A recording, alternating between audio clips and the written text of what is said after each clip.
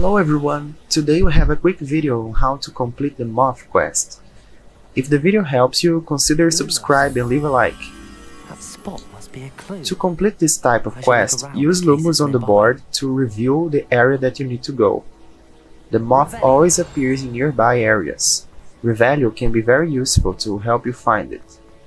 Once you find it, take it back to complete the quest. Painting? What could be so special about it? Lumos. Let's get you back to your frame, little moth.